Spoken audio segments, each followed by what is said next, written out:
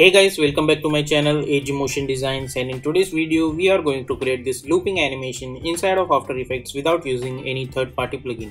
So if you are new to this channel, then please consider to subscribe this channel and also hit the bell icon to get more updates. So without wasting any more time, let's get started.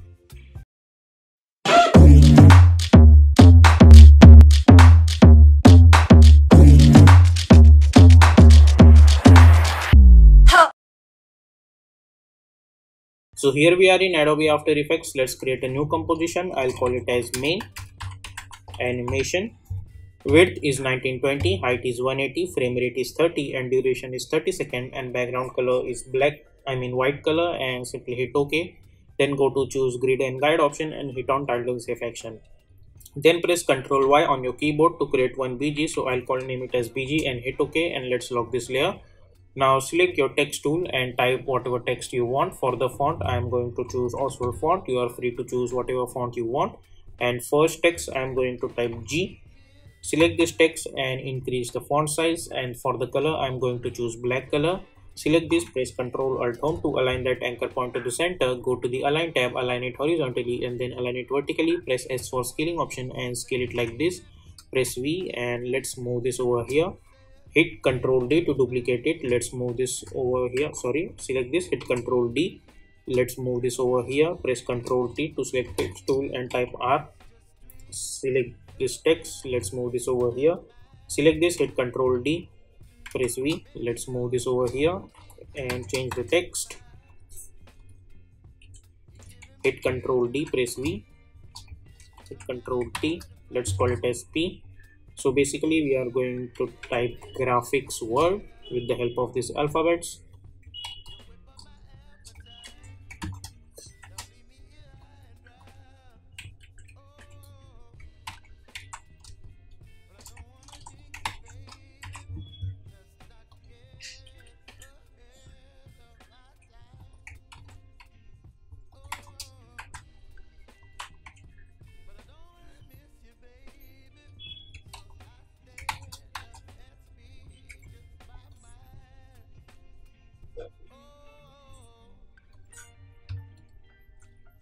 Okay, so our text is ready. Now select all of them and let's somewhere move around over here. Now right click new and create one null object. Let's select all of them and make it apparent with this null one. Select this null one, press S, and you can increase the scale of these things like this.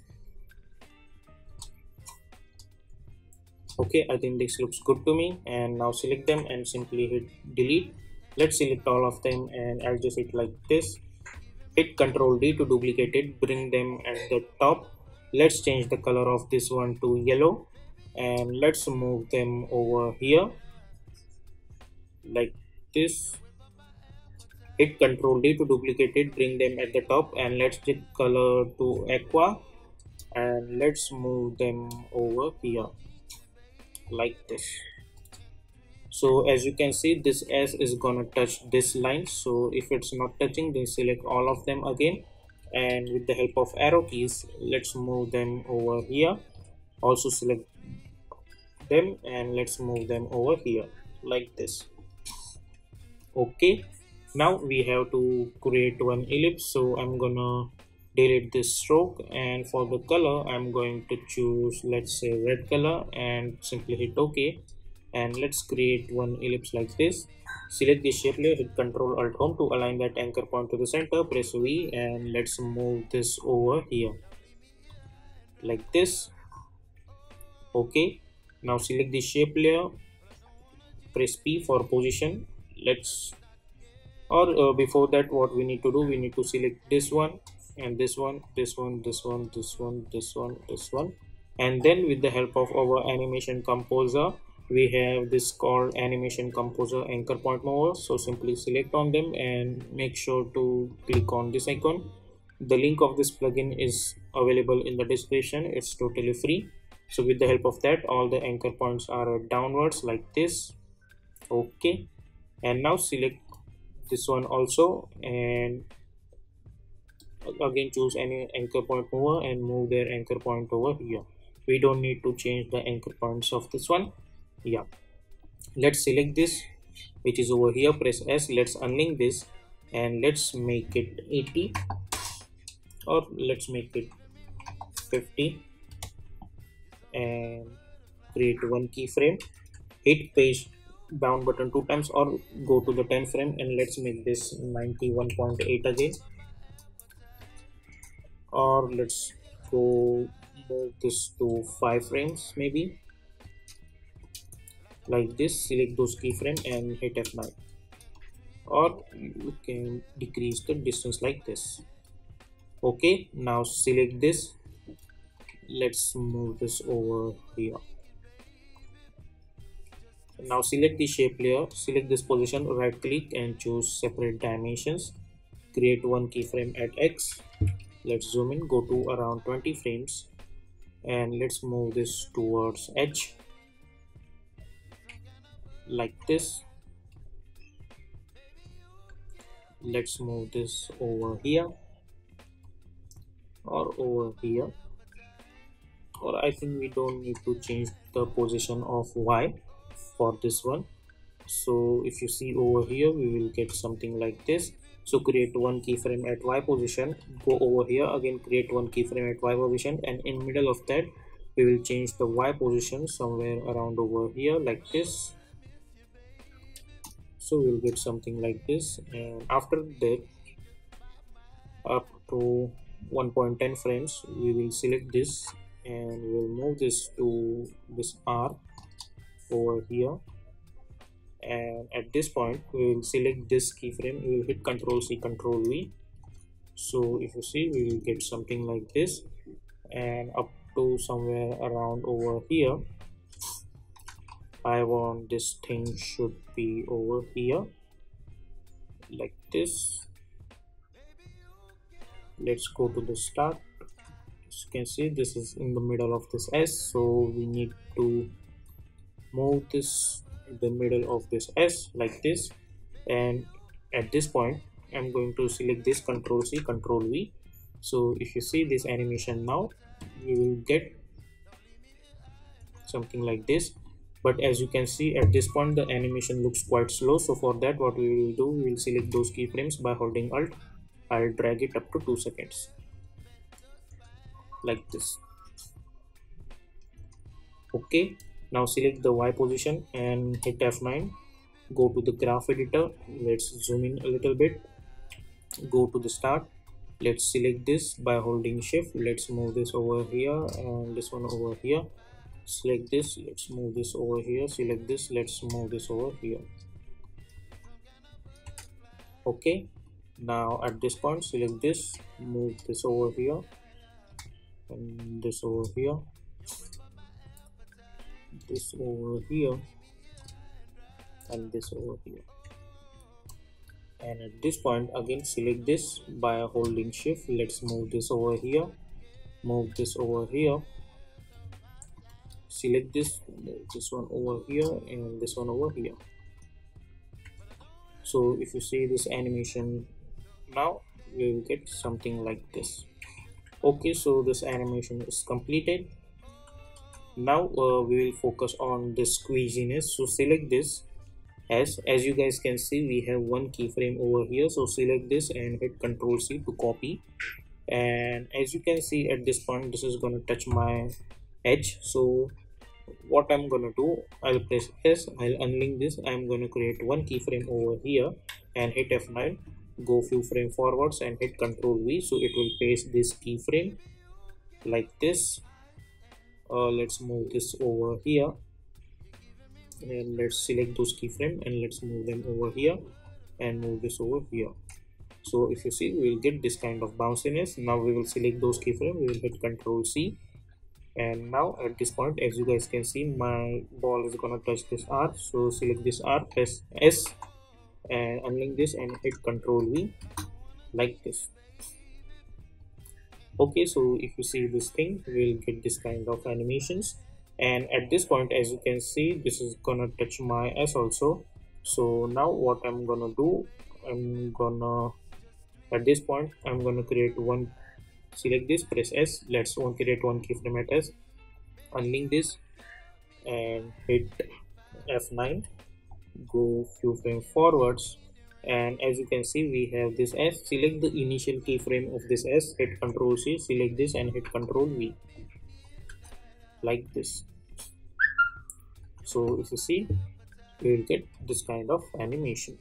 Now this 2 is gonna be my looping point, so I'll hit N. After that my animation should start repeating ourselves.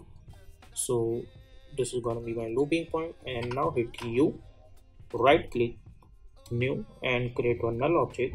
Select all of these layers and make it a parent with this null too. Okay, so this is simple.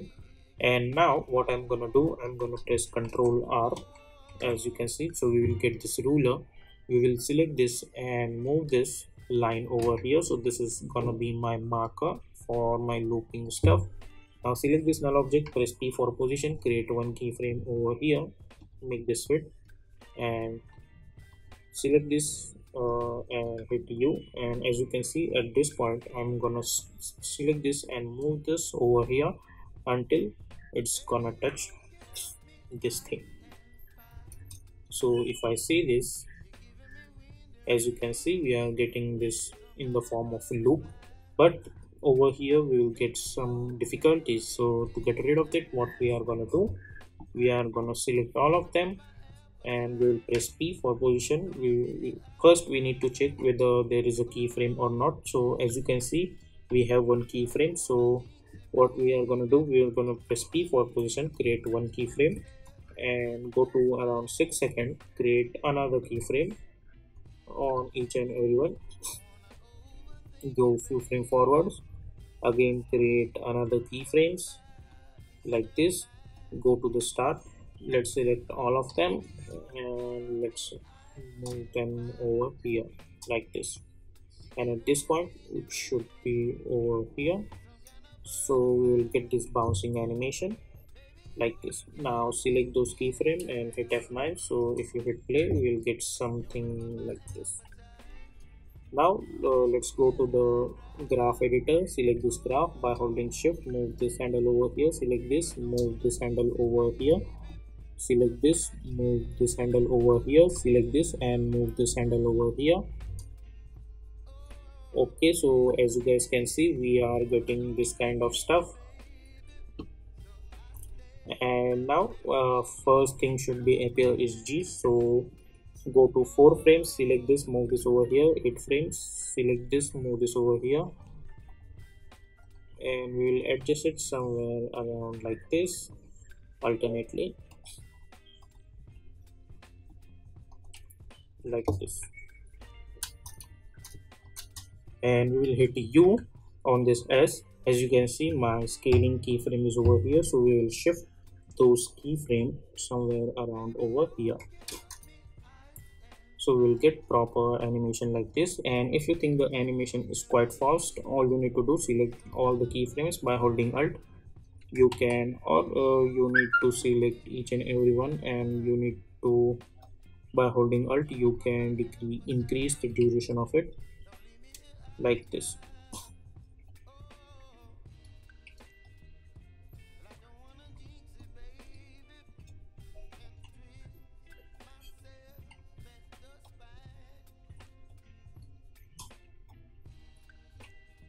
Okay, so now if I see this, I'm gonna get something like this. Okay, so hit U. Now I'm gonna select this and hit Ctrl D, and I'm going to turn this thing into red and hit page down button. And at this point I'm going to select this edge, I'll press Ctrl Shift D and I'll delete it. So we'll get this reddish over here, and then this is gonna touch this edge. So I'm gonna select this edge, I'll hit Ctrl Shift D to duplicate, to trim this, and go few frame forwards like this, and again press Ctrl Shift D. Now select this middle one and change it to red like this, then select this R, press Ctrl Shift D, go few frame forwards and again press Ctrl Shift D. Now select this middle one and then convert this into red.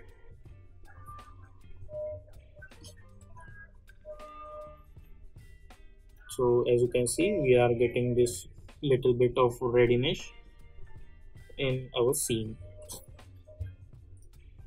Now select this null object and hit U. And if you think that this is not animation, the main animation is not at the center, so what you can do, you can create one null object again. You can select this null object and you can make it a parent with this null 3. Select this null 3 and you can move this over here. So now your main animation is properly at the center and you can move it wherever you want. Like, it's totally up to you. So this is how you can create this continuous looping animation. Select all of them and make sure to enable this motion blur, so we will get a proper realism in our animation a little bit like this. And now select all of them, press Ctrl Shift C, and let's make it as main animation and hit OK. Hit Ctrl D, press S. Let's unlink this and let's make this -100. Press P for position and let's move this over here like this. Press T for opacity and let's make this 50. Okay, so this is how you can create this kind of looping animations. And you can select this, you can select this rectangle and you can create one mask. Go to the mask and let's make it increase the feathers like this, so we will get this kind of reflections also. So this is how you can create this kind of looping animation in Adobe After Effects. So that's it for the today's video. We will see you in my next video.